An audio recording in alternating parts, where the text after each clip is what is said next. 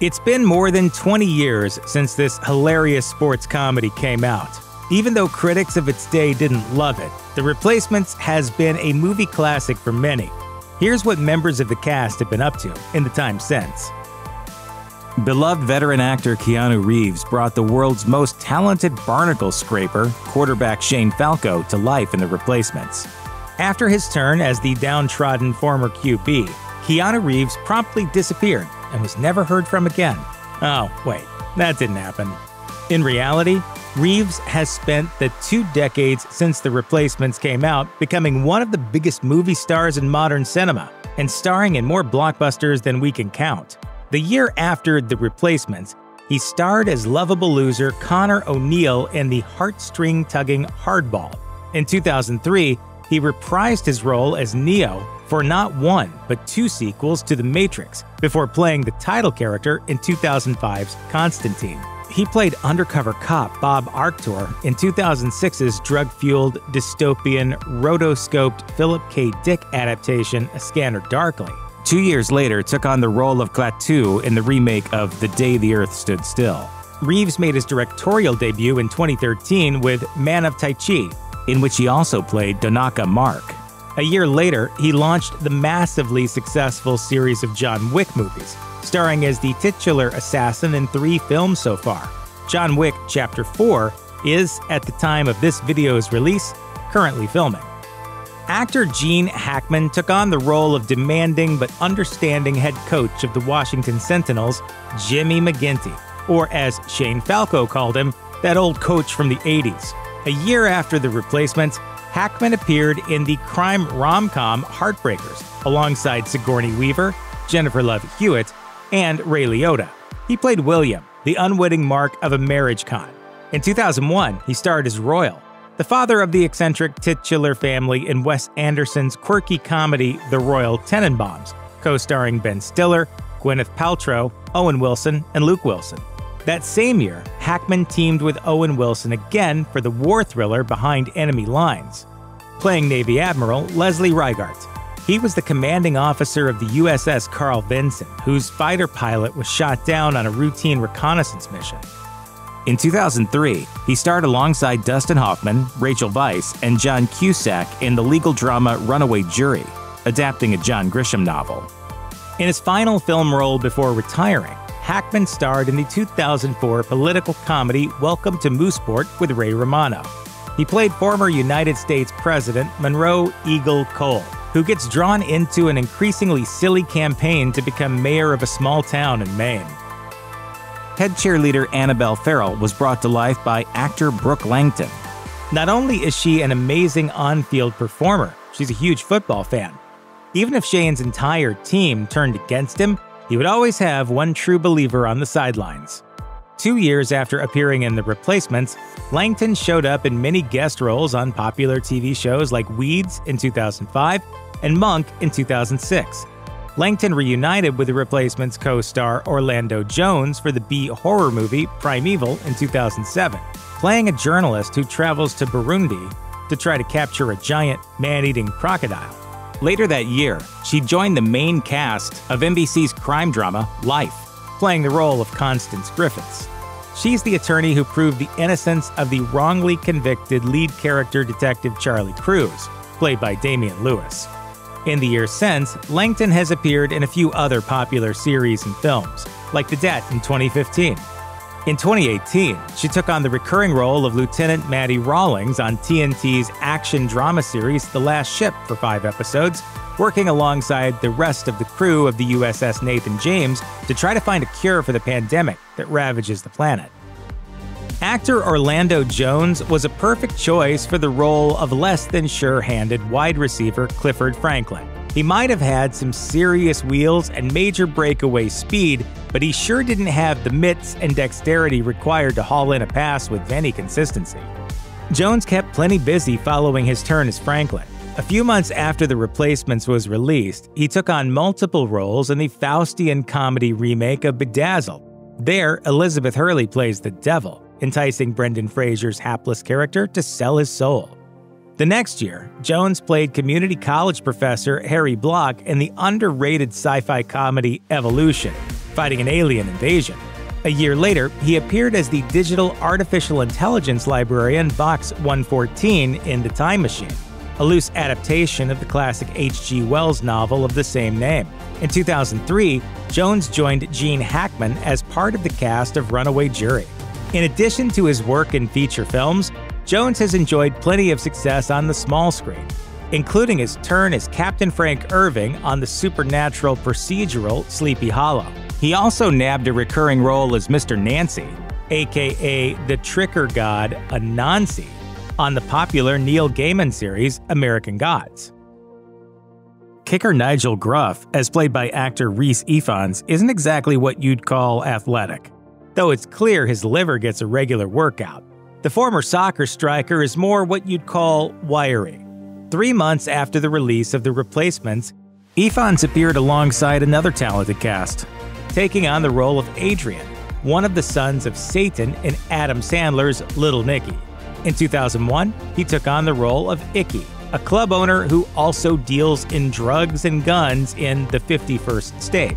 The film starred Samuel L. Jackson as a revolutionary drug chemist and was alternately titled Formula 51.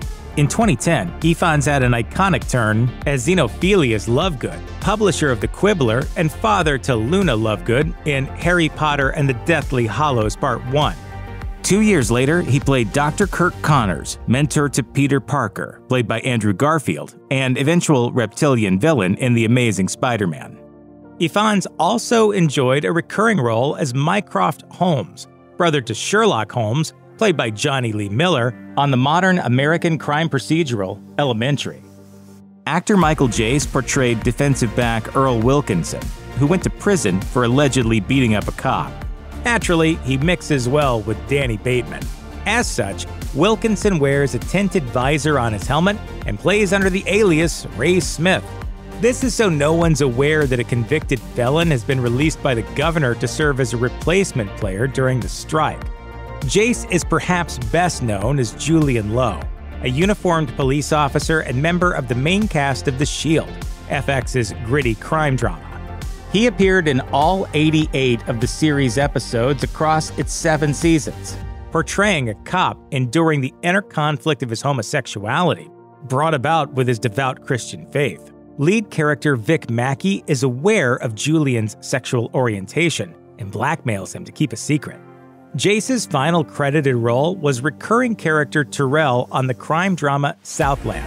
In 2014, according to CNN, Jace was arrested and charged with homicide in the fatal shooting of his wife, April Jace, having reportedly dialed 911 himself.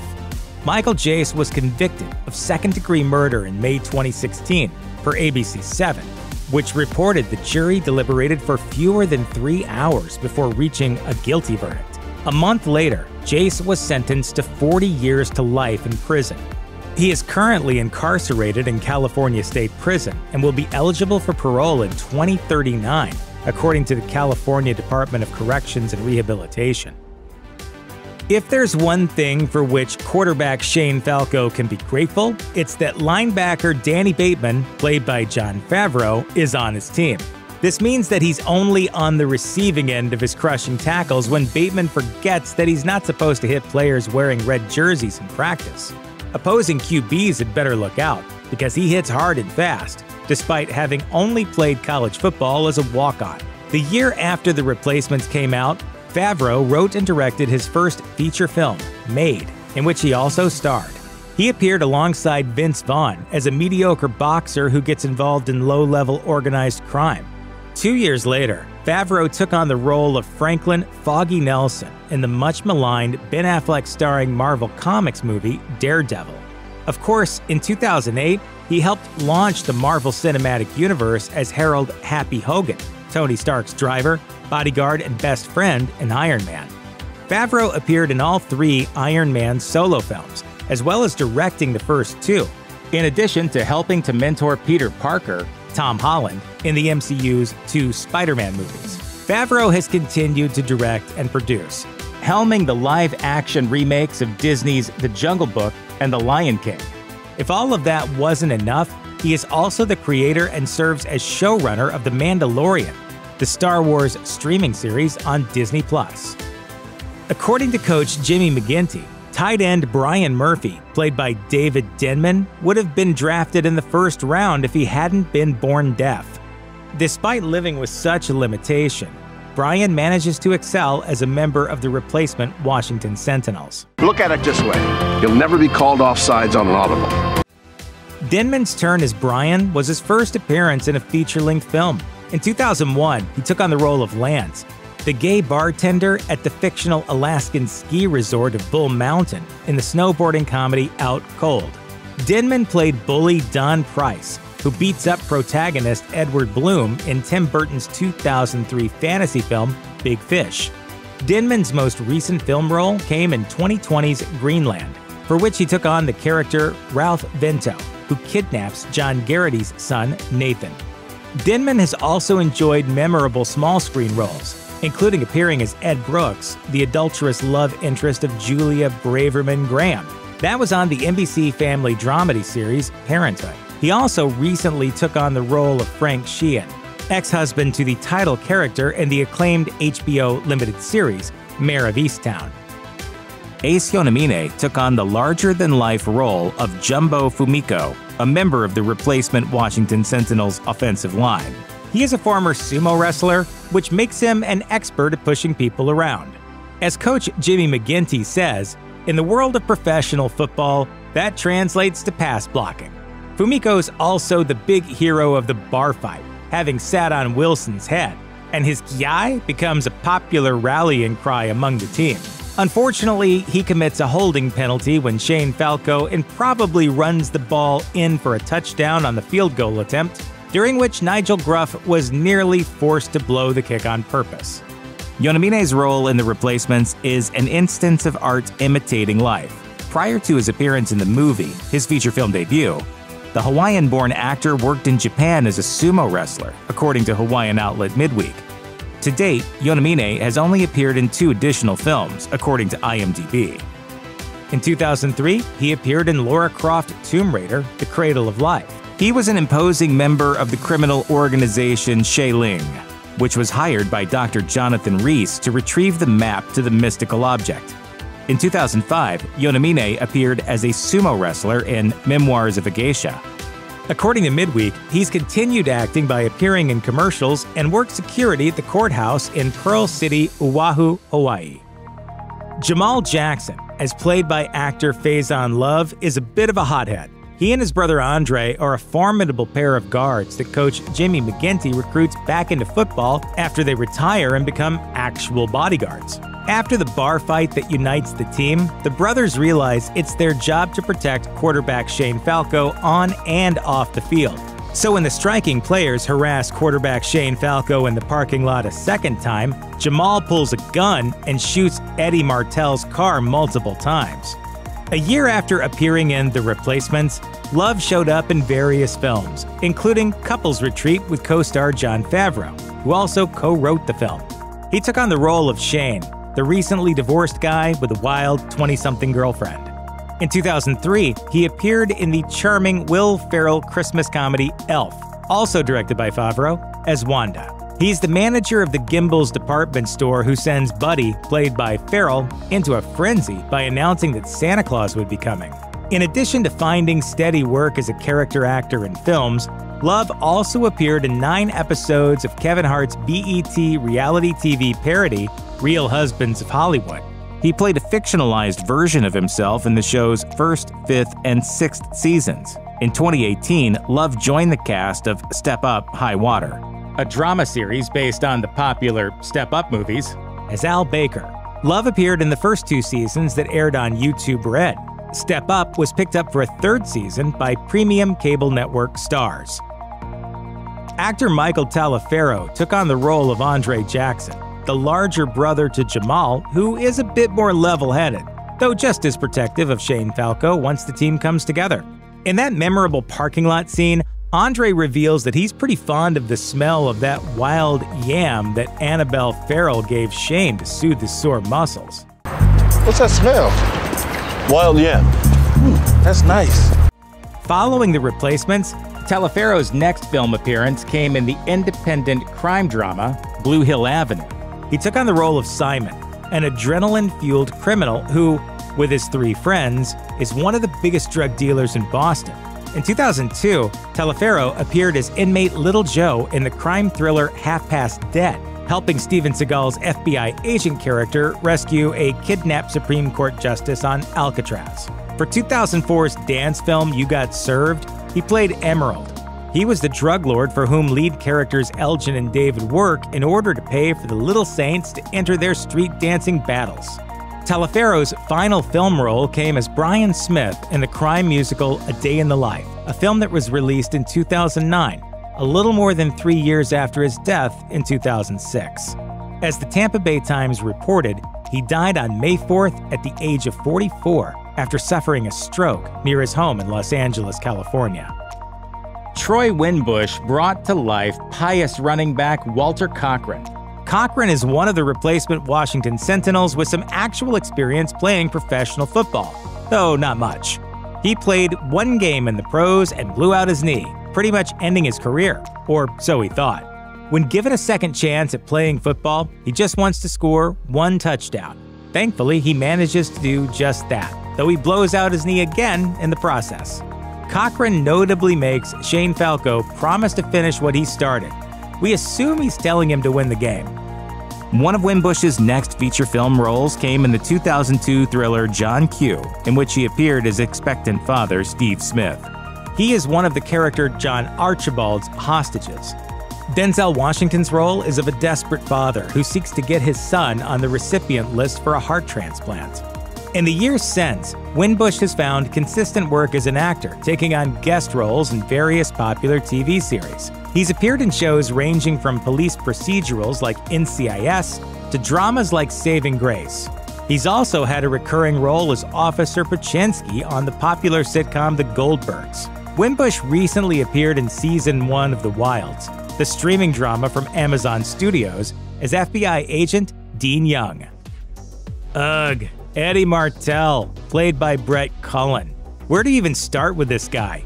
He's a prima donna, ending the final game before the players strike with a giveaway slide instead of going for the win.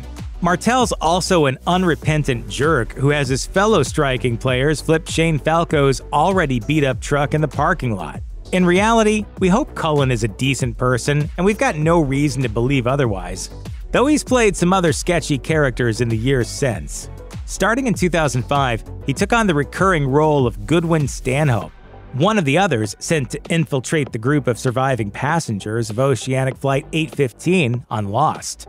Cullen also appeared as the creepy, adulterous congressman in 2012's The Dark Knight Rises, though that wouldn't be his last role in a DC Comics Batman film. Having seemingly perfected playing an entitled jerk, he took on the role of Thomas Wayne, the father of the future Caped Crusader Bruce Wayne, who's also maybe not the father of Arthur Fleck, played by Joaquin Phoenix.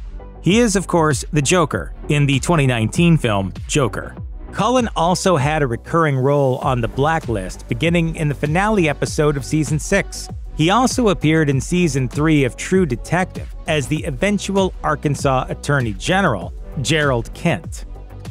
Veteran actor Jack Warden brought Washington Sentinels owner Edward O'Neill to life. He's an old-school kind of guy, and he hilariously yells at Eddie Martell from his luxury box. He declares the cocky quarterback to be a wimp after his give-up slide at the end of the final pre-strike game, though he uses a different word altogether when courting Jimmy McGinty to be his new head coach. In said negotiations, he promises to give Coach McGinty full control of the team. Spoiler alert, he breaks that promise.